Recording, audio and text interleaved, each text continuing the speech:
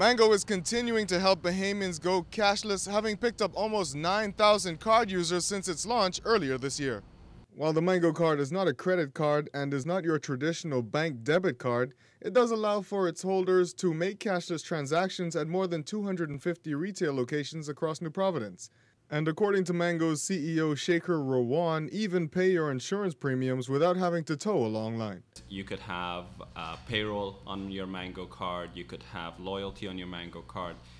We can process your insurance claims and you can pay your insurance premiums on your Mango card.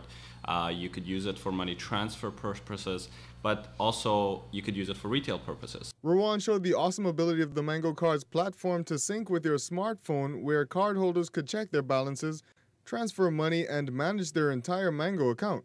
Rawan explained the system like this.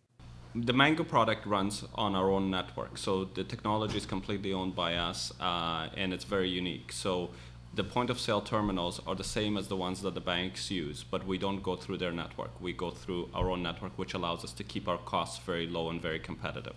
So the benefit for the consumer is really our ability to come in with products that are value add, really great products, but at a cost that they can afford.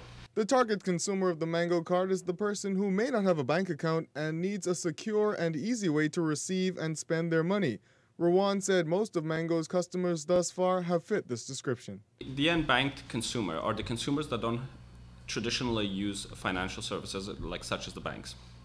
They still have an aspiration to get access to financial services. They still have needs to manage, so they need to have a secure product that they can count on, that they can keep their money in there and manage that. The card is available at Mango's kiosks across the island and is touted as a secure system which needs a 4-digit PIN in order to complete a transaction. Reporting for NB12's Business Matters, I'm Chester Robards.